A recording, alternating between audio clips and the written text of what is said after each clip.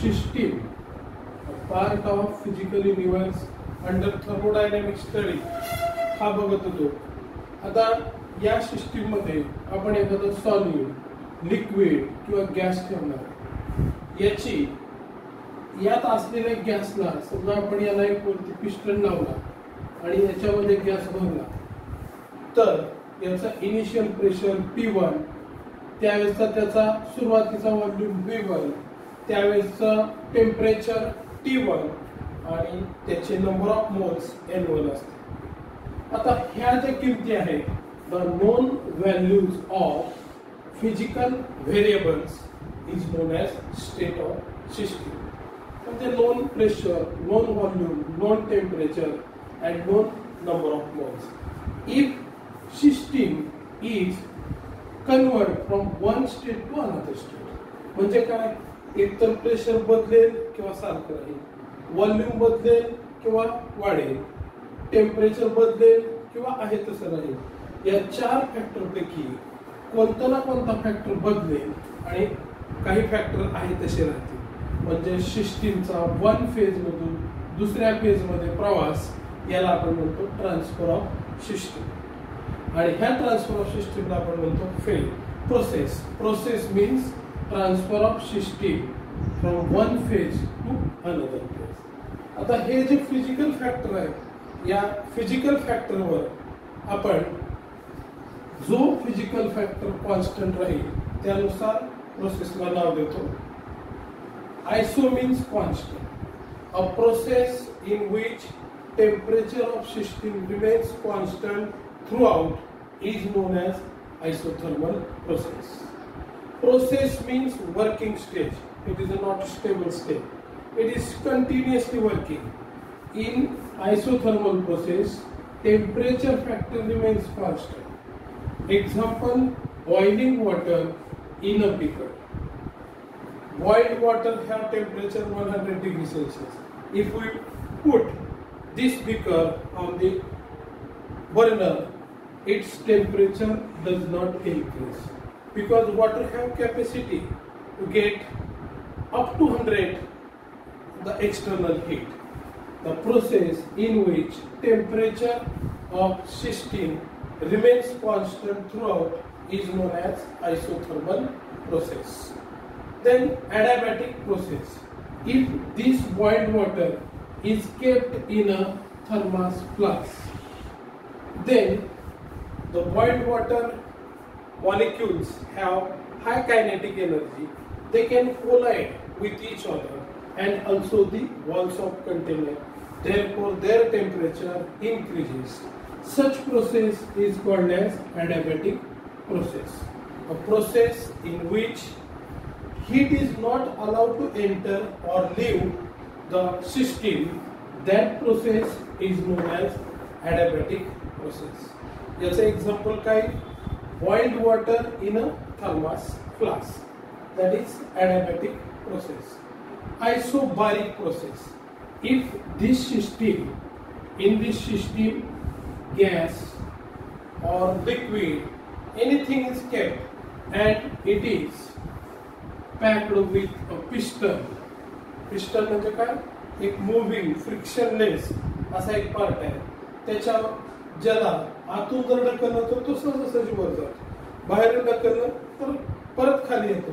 हा जो आहे या पिस्टनच्या आधारावर पिस्टनचं आपण प्रेशर कॉन्स्टंट ठेवलं आणि आत गॅस ठेवला, म्हणजे या प्रोसेसमध्ये, ज्या प्रोसेसमध्ये इथून तिथून प्रेशर कॉन्स्टंट राहतं, ती आहे आयसोबारिक प्रोसेस. त्यानंतर isochoric process. If this beaker is packed with the external tight container, means the process in which the volume of system remains constant throughout is called as isochoric process. म्हणजे बघा, isothermal temperature remains constant throughout. Adiabatic, heat is not allowed to enter or leave. Isobaric, pressure of the system remains constant during process. Isochoric, the volume of system remains constant. आता पाचवी cyclic process. समजा आपण ice घेतला, आईसला heat केलं, liquid तयार होईल. हे liquid आपण हीट केलं, गॅस तयार होईल. गॅस कूल केला, परत लिक्विड तयार होईल. आणि लिक्विड कूल केलं, परत सॉलिड तयार होईल. म्हणजे आपला प्रवास सुरू झाला solid means ice to last ice.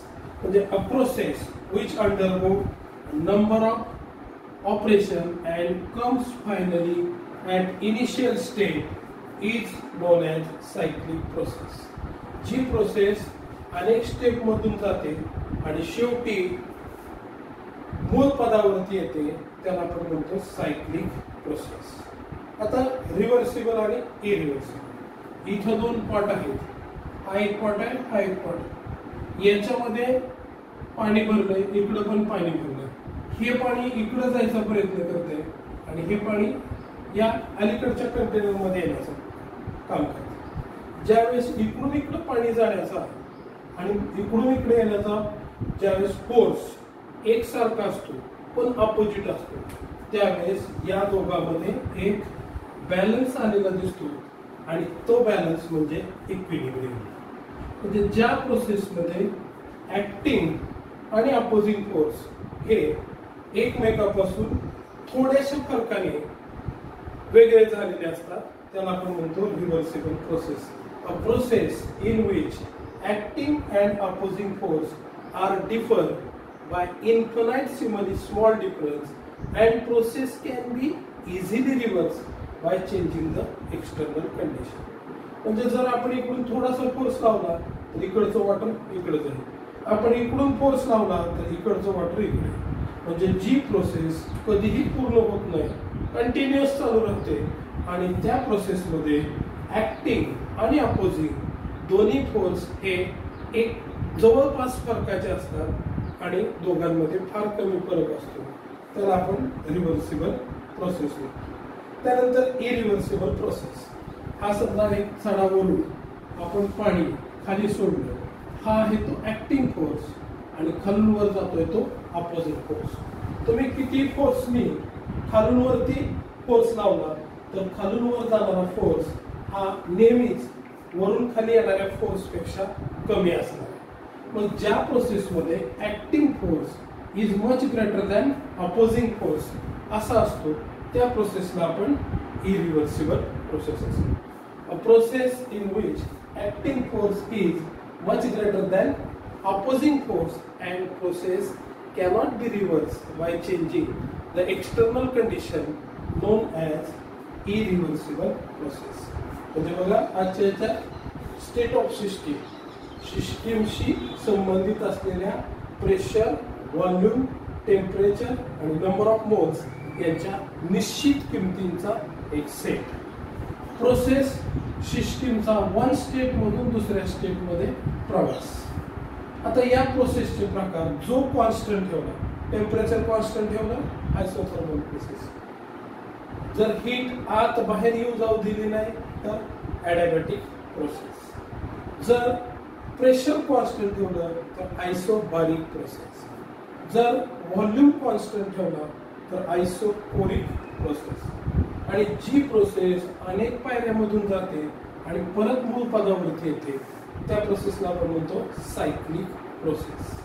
Reversible process ज्या प्रोसेसमध्ये ऍक्टिंग आणि अपोजिंग फोर्स हे जवळपास फरकाचे असतात आणि सहजासहजी एकमेकांमध्ये रूपांतर होऊ शकतो आणि ही प्रोसेस कधीच कंप्लीट होत नाही त्याला आपण रिव्हर्सिबल प्रोसेस. आता पुढची जी आहे लास्ट इरिव्हर्सिबल.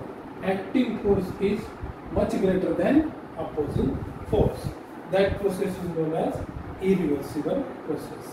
आता यानंतर ज्या फिजिकल प्रॉपर्टीज आहेत या फिजिकल प्रॉपर्टीजचा आपल्याला स्टडी करायचा.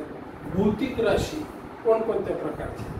ज्यावेळेस आपण सिस्टीम हा शब्द वापरतो त्या सिस्टीम मध्ये सिस्टीम आणि सराउंडिंग यांचा परस्पर रिलेशन आहे. जर समजा सिस्टीम मधून कोणतीही गोष्ट सराउंडिंगला गेली तर ती निगेटिव्ह असते आणि सराउंडिंग कडून सिस्टीमला कोणतीही गोष्ट आली तर ती पॉझिटिव्ह असते. समजा आपण यात गॅस भरलाय आणि वरती पिस्टन लावलाय. जर आतला गॅस एक्सपांड झाला आणि याचा आकारमान वाढला, म्हणजे कुणी कोणावरती कार्य केलं तर सिस्टीमनी सराउंडिंग वरती कार्य केलं. आणि जर समजा हा गॅस कॉम्प्रेस झाला तर कुणी कार्य केलं, सराउंडिंगनी सिस्टीम.